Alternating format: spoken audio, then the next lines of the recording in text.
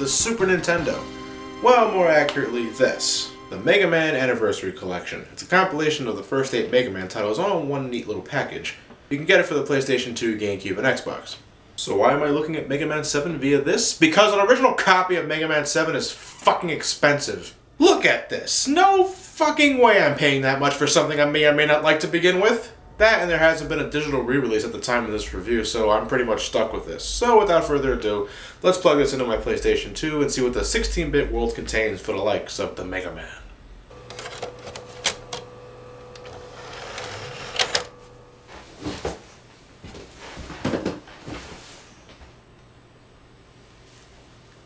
There we go. Nathan? Hey Johnny, how goes? Nathan, how did you get in my TV? Well, funny thing is, your Skype had a block on it for some odd reason, so I figured your TV would be the next best thing. You there? Yes, you with the silly hat. Are you talking to Johnny? Oh yeah, why? Tell him he's an asshole. Hey John. Demonic looking box thing says you're an asshole. Lovely. Anyway, what's up? What's up? You're reviewing Mega Man 7, my favorite Mega Man game. Well, yeah, but why are you here? Oh, I'm joining you for this one. Why? Why not? Clement joined you for Mega Man 3. He forced himself into the review. There's a difference. Oh, come on, John, please. Do it for the Bearded Dragon. No. Well, too bad. I'm here to stay. Mega Man 7. The Blue Bomber's rather late jump into the Super Nintendo.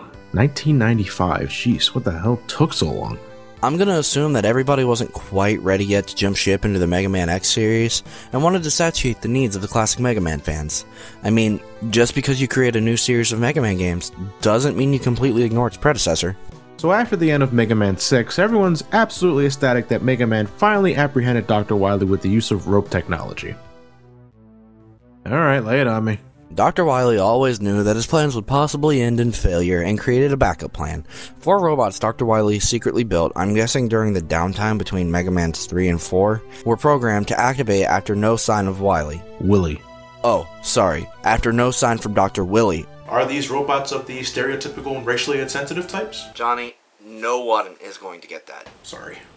Unlike the first 6 entries, Mega Man 7 begins with an intro stage, which sets up the story of Mega Man 7. Oh yeah, Roll's here. I sort of forgot about her, honestly.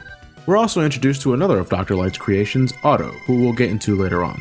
After a brief talk between the 3, Mega Man suits up and is ready for action.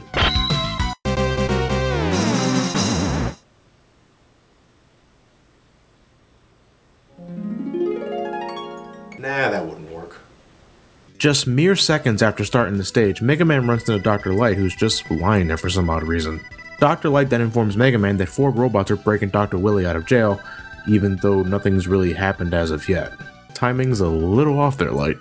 Mega Man gives chase, where he runs into a new face in town, who immediately begins attacking Mega Man. You better tell me who you are? This is Bass, alongside his trusted companion Treble. Oh, more musical references, I see. Bass tells Mega Man that he's also trying to stop Dr. Willy, completely unaware that Willy left about 5 minutes ago. Alright, can't say I wasn't expecting it, but Willy escaped and oh wow, there really are only 4 robots here. That's different.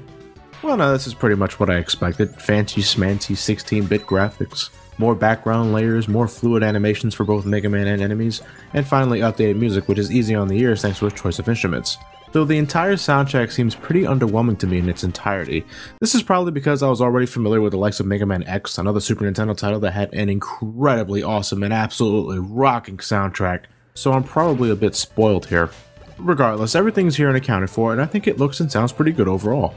When I first played this, I thought that Mega Man's overall sprite size was a bit on the big side, especially after playing 6 games before this, but after playing it for a bit, I can see that the level design is accustomed to the larger sprites, so it really isn't a big issue overall, it's just something you gotta adjust to. Starting with only 4 robots is a bit odd admittedly, but I'm curious to see where this is going. Ooh, going Freeze Man first. Gotta start somewhere. I never really played this game before this review, so I have no idea where to... Holy shit, this guy has so many fucking attacks! Freeze Man jumps whenever you shoot at him, so use that to your advantage. Yeah, but that still doesn't negate the amount of shit he... Oh, Jesus, why did I pick this guy first? I can get him into a pattern with enough patience, but I wouldn't recommend choosing this guy for your first pick. What's with this letter? Are we collecting letters for a beat again? No, that's actually for Rush. But I already have Rush Coil and this new ability called Rush Search, which lets Rush use his nose to discover hidden goodies and power-ups. Located in the 4 stages are the letters that spell out Rush, and when you collect them all, you get access to the Super Adapter. Well, what does it do? You remember the power and jet adapters for Mega Man 6, right? Well, this is pretty much a combination of the two. Really? Oh, that's pretty cool. I take it you can't slide with it, though? Nah, you can't slide with it. But that really shouldn't be an issue altogether when you can fly over. Oh, shit! Yep. Easy there, John. Don't let the added power go to your head, man. You can also use it to locate additional Rush power-ups like Rush Jet and such. I'm surprised they decided to keep in things like Rush Jet when the Super Adapter just outshines it in almost every department. Sure, you may not locate all the Rush plates on your first playthrough, but given that some plates are incredibly easy to locate, you'll most likely find the other plates just out of sheer curiosity alone. Rush Jet, you were fun while you lasted. Well, actually, you've been going downhill since Mega Man 3, but it looks like this is the end of it, my friend. Now get inside me. What do the bolts do?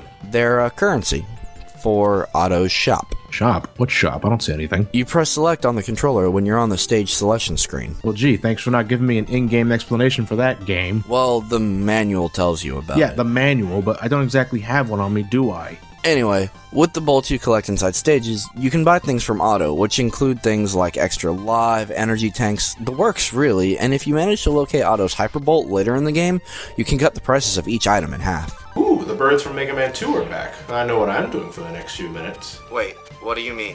Grinding for bolts.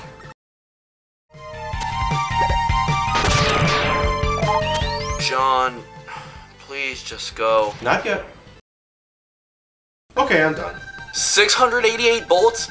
Johnny, seriously? What? That's an easy 4 energy tanks, Nathan. And considering I can only carry 4 with me instead of 9 like in the previous games, I need all the bolts I can get. That's just the way I am, ladies and gentlemen. If I know of an extremely convenient method of getting what this game considers money, I like to take some time to collect for a bit. It's not something I would seriously recommend though, because this game so far is rather easy in terms of what Mega Man has to deal with. Once you get your first weapon, then the other robots start falling like a stack of dominoes. See, in this game, when you hit a robot with its weakness, it causes them to stagger, which resets their pattern. You see where this is going, right? Look at the fight with the likes of Cloudman and Junkman. This takes no effort whatsoever. And with that, the last of Willy's 4 robots are history. However, once all 4 robots are destroyed, Dr. Light and Mega Man discover that Dr. Wily is invading the Robot Museum. Robot Museum? Robot Museum. What the hell are things like these doing on display? I don't care if they're decommissioned and whatnot, you're just asking, begging for someone to ransack this place and yep, there goes Wily taking off with Guts Man. This guy has a serious hard-on for Gutsman. You see statues of him in Mega Man 1, there's the Guts Dozer in Mega Man 2. You can't tell me that Gamma at least wasn't inspired by Gutsman's design. I think Willy's trying to tell us something here. Well, after battling this fat robotic, what's his name, the circus comes to town in the form of 4 more Robot Masters. Which, come on, we were all expecting. A Mega Man game just isn't a Mega Man game without 8 Robot Masters in total. So, who are you picking first? I was thinking this vampire-looking one. Ooh, you should hold down the square button before picking it. Why, is it one of those secret Easter eggs or something like that?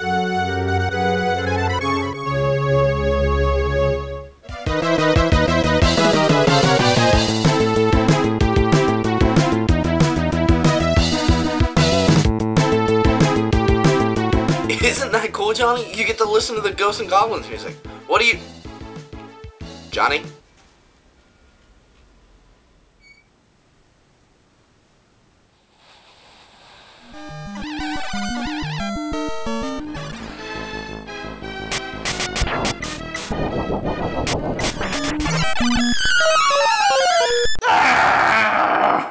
I see that Mega Man 7 really likes its mini-bosses.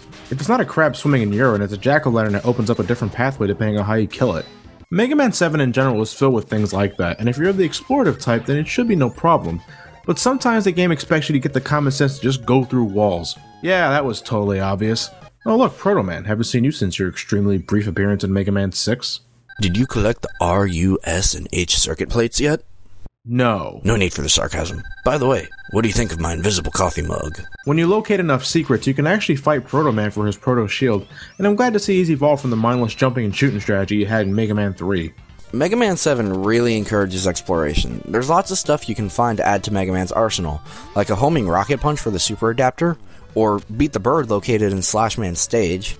When you find Otto's Hyperbolt, you can just buy all these upgrades in case you don't feel like backtracking a whole lot. I do like how Mega Man 7 caters to 2 specific crowds.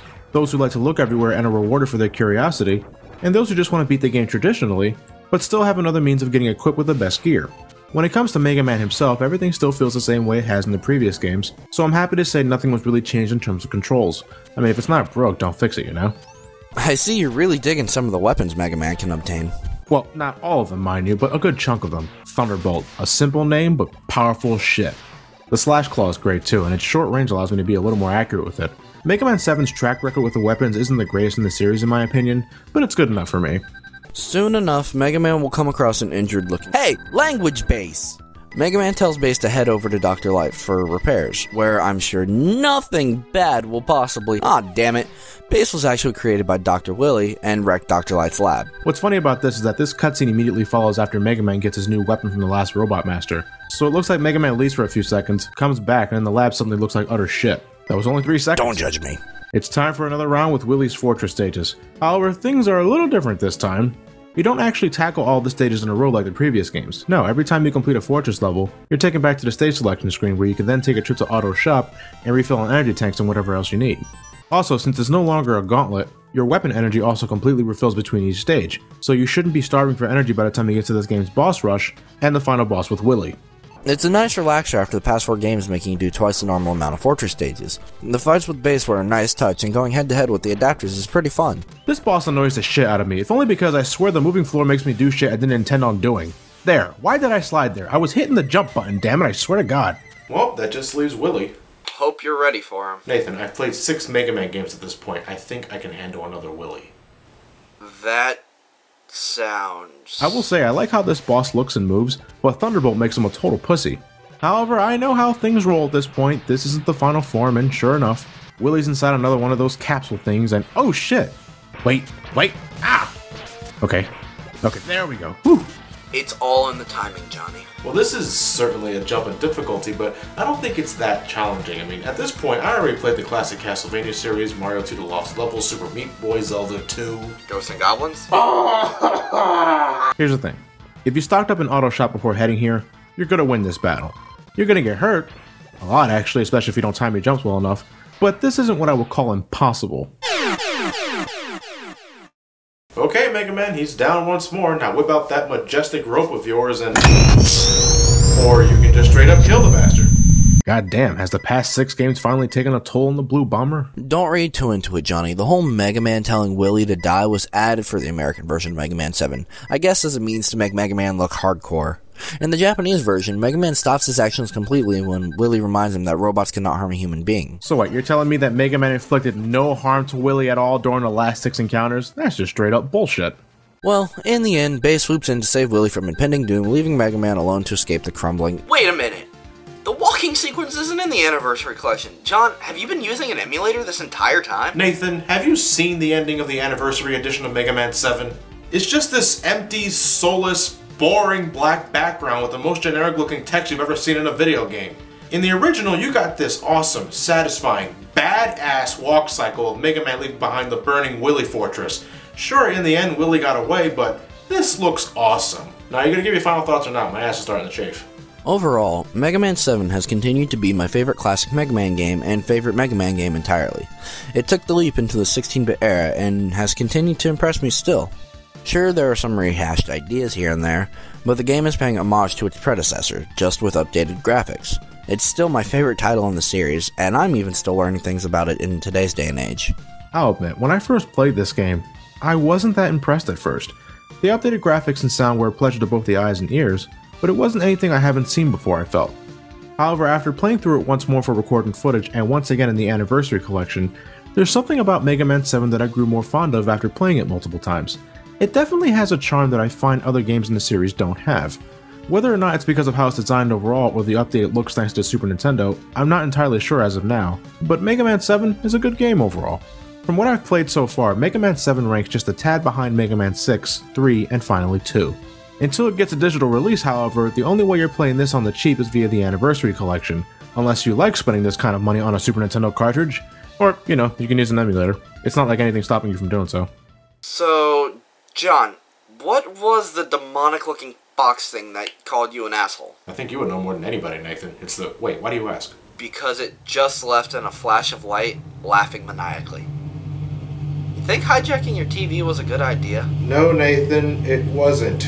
Great, now I gotta deal with him too. He's been inside there for so long, you don't have to worry about him. Anyway, guys, for next week, I'll see you with Mega Man 8. And Nathan? Yeah, John? Get the hell out of my TV. Will do, Johnny. Okay, the hell?